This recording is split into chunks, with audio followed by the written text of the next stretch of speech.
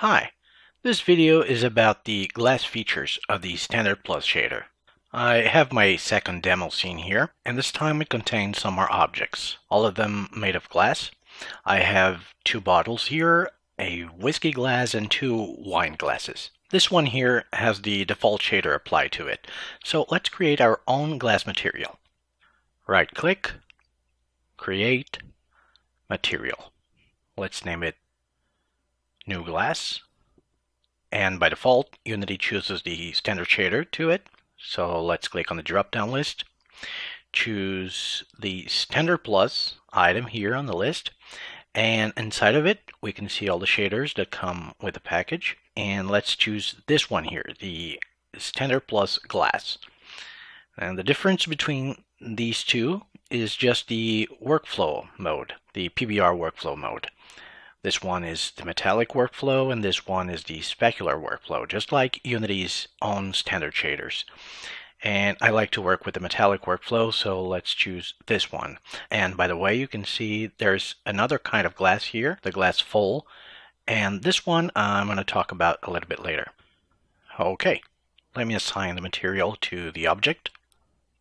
Now here at the inspector panel, apart from the logo, you can see that everything is pretty much the same as the standard material.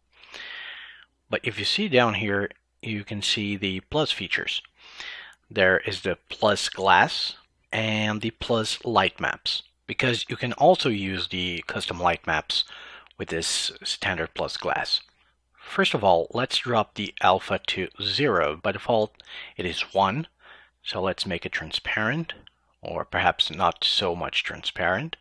And let's turn the smoothness to 1, because glass reflections are pretty sharp. Now you can immediately see the refractions on the glass, and that's because the refraction defaults to 1. But this kind of glass here is a thin glass. It doesn't need so much refraction, so let's put it back to 0. Now this is more or less what you get with the standard material. It's transparent, has reflections, but it lacks a couple of things to be more realistic. Well, one of those things is refraction, of course. But a glass like this, with various amounts of thickness, here at the body it is thin, here it is thicker, you can't have just one refraction value. This is where we can use the thickness map, which is a map that, as the name implies, shows where are the thin and thick parts of your objects. And you can create this map using your 3D package or on a software like Substance Painter, for instance. It is essentially an ambient occlusion map, but instead of shooting the rays to the outside of the object, it shoots to the inside. So wherever you have some thin part in your object, it gets dark on the map. This is the one I created in 3ds Max with the Corona renderer, and you can see here that the body of the glass is dark because it's just a thin wall. And here at the bottom you can see it's much brighter because it's the support. So let's plug it in here. You can't see any difference because the refraction is set to 0. So let's turn it up a little. So you can see the refraction here is stronger than up here because this is a much thinner glass.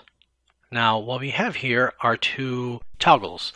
These toggles control whether or not your thickness map will affect the refraction and the color. So if I uncheck this one, look, now you got the same refraction throughout the object, and the same with the color. Let me put a color here. So now this is a green glass, and as you can see, the thickness map dictates where the color is more saturated, as it happens in real life. But if I don't want that behavior, I just uncheck this, so I can have an uniform color.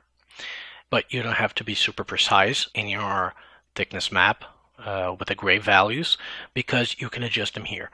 You have these controls, the refraction levels and the color levels. These controls are essentially like the Photoshop levels, and you can control the in and out dark and bright values, as well as the middle gamma here, so you can fine-tune the refraction of your objects. And the same thing applies to the color.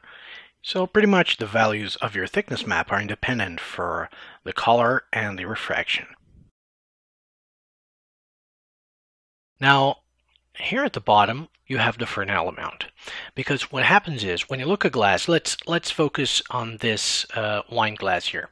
When you look at it from the front, you're seeing directly ahead of you a thin glass, okay? But if you begin to look at the border, you're seeing more and more glass because it is curved. So you see more glass, the glass at the front and the glass at the back. So it will bend the light more. And as you can see right now, it's the same thing. Look at the back, look at the refraction. You see no difference. The background goes and is not affected, it's not distorted, and that's not real. So you have to use these Fresnel effects. This one is the Fresnel amount, which is similar to the refraction amount, and they are separate from each other. You can have a zero refraction amount up here and another Fresnel amount here. And you have this Fresnel length. The Fresnel length is how much this effect will go up to the front of the glass. It will be just at the border here, or it will go much further to the front of the glass. So you can tweak this however you like. The last parameter you can tweak is the blur amount.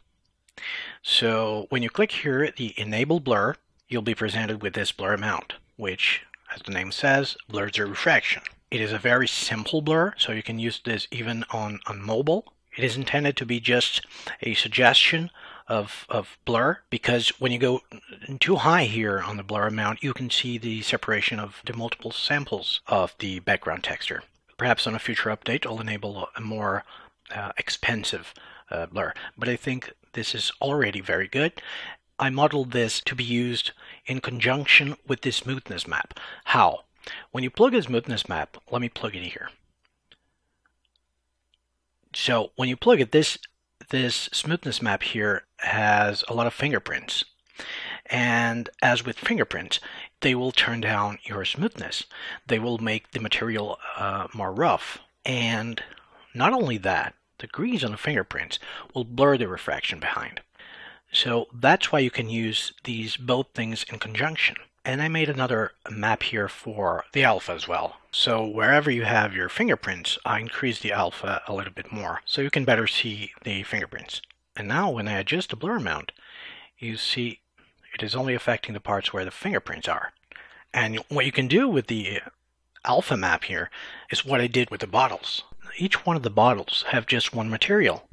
This is all a glass material, a single glass material, and it has a map for the opacity. This part here for the label, it is the glass material just with the alpha set to 1. It will behave like a normal opaque material. Okay, now let me talk about the drawbacks of the simple Standard Plus glass. The refraction works by grabbing a copy of the background scene before rendering the object. So it grabs a copy of the scene and distorts it. So instead of every object grabbing a copy of the screen and distorting it, the Simple Plus glass here will grab one copy, and this will be used for every object that uses the Standard Plus glass material. So as you can imagine, this is much more performant. The problem is you won't see any other Standard Plus glass behind your object because they use the same background texture. Look at here. It really is strange, right? You can see the wine because the wine is an opaque material, but the rest is gone. So you have to use the Standard Plus glass only when you don't have to see other glasses behind your objects. And there are a lot of situations when you won't have to see another glass behind it. So by all means, use this shader. Now, if you want the full effect, if you want a realistic glass that you can see everything behind it, use the Standard Plus full glass, which is this shader here. The full glass is almost exactly like the Plus glass shader. It has the same functionalities, but the main difference is that you can see everything behind.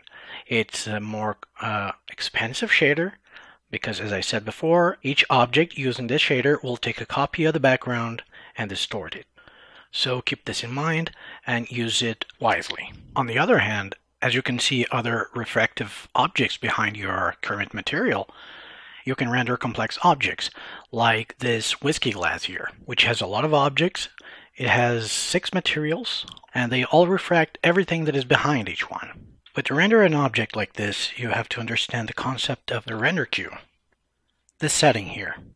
It is a number that tells the graphics card which object, which material to draw first. The objects with the higher numbers are rendered on top of the others. So here in this glass, I have separated the interior of the glass, the exterior part.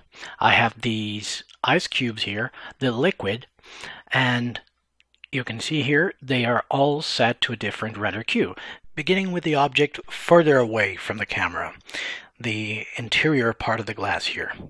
It has the render queue 3000. And you see here, let's see the liquid.